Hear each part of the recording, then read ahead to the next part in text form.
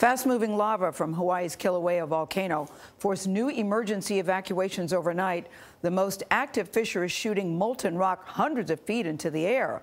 Lava has now destroyed 112 structures, including 71 homes.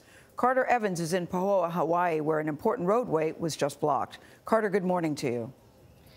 Good morning. You can see this tremendous fountain behind me right now. It's blasting lava up to 200 feet into the air. This is the most active fissure right now. It's producing massive lava flows that have cut off major highways, shut down a power plant, and destroyed dozens of homes. The 2,000-degree molten rock exploding from the ground is creating rivers of lava that continue to devastate this community and literally change the landscape.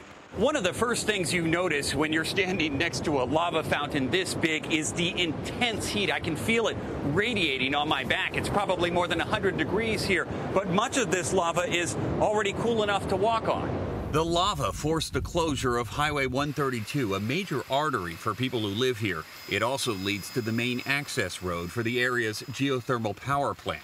Meanwhile, health authorities are warning of a new hazard. It's called Pele's hair.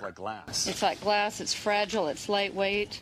As Marianne Farrell got ready to leave her home in Leilani Estates for perhaps the last time, she showed us the rocks with glass fibers that can irritate the skin and eyes and lungs if inhaled. This stuff is all over. It's all around your house. All over my catchment. It's raining down.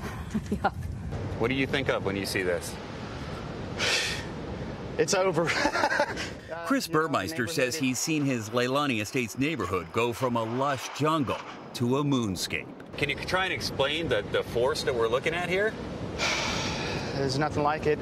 It's definitely Mother Nature recreating, so we're at her mercy.